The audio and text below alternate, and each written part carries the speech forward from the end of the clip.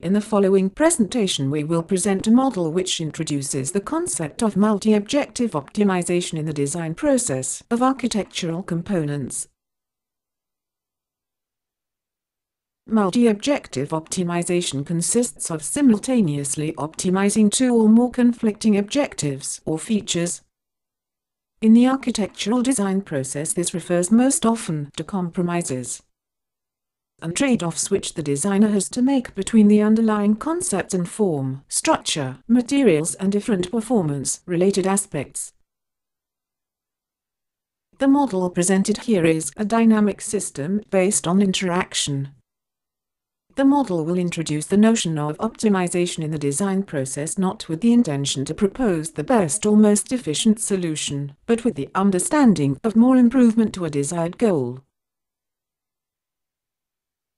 A design project usually starts with an information phase which results in the synthesis of a set of design specifications. These requirements and constraints are of fundamental importance in the presented model because they are the cornerstones of interaction and ideation. Conceptual design is that phase of design where the generation, integration and communication of ideas and existing knowledge is most important. The presented model will assist the designer in making better decisions early on in the ideation process of development. It is a software construct which unifies different softwares and property scripts. It is an open-ended model that will assist the designer to balance the various aspects of a design problem with the goal of obtaining near optimum functional integration and perceived coherence in the final solution. The model will act on certain predefined characteristics of an initial parametric geometry, and it will do so in relation to a strict set of rules, boundary conditions, performance requirements, and structural constraints. This initial parametric geometry will then act as the input of the system and will be prepared for optimization. The optimization tool acts as a black box. It will use genetic algorithms coupled to different existing off-the-shelf simulation softwares. Software such as Ecotect for daylight simulation, Abacus for structural analysis, or Random for thermal analysis.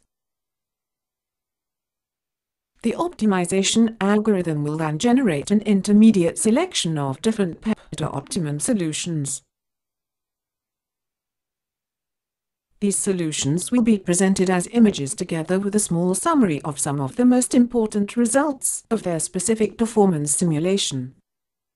It will then depend on the designer which of the presented promising or good solutions will be selected and reseeded as phenotypes in the genetic algorithm.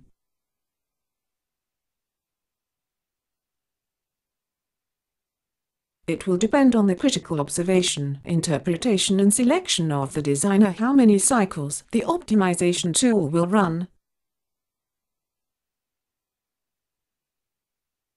For a design model to function as a bidirectional design explorer and provoke collaborative synergies between designer and computer, it must provide the designer with reliable information which can enable and stimulate interaction and ideation.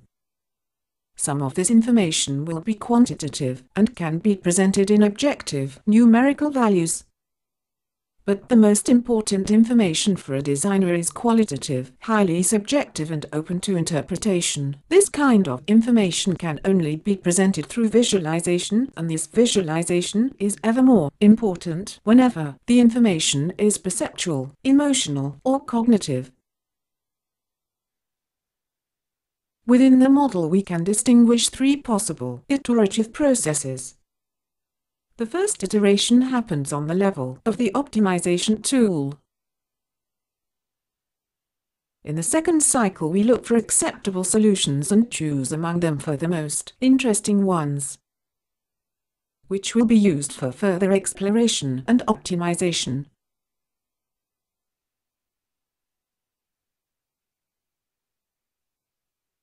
In a third cycle, the designer will interact with the criteria which were chosen as design drivers in the very beginning of the first iteration. and eventually the designer would come to learn more and get better informed about the specifics of the design task. This reflection in action could force restructuring of the process.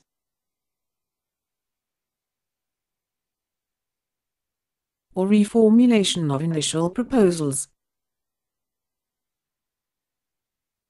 In this fully digital design process, production of more or less detailed models and eventually full-scale prototypes can easily be integrated in the process. The model is still a work in progress and not yet fully functional. Thank you.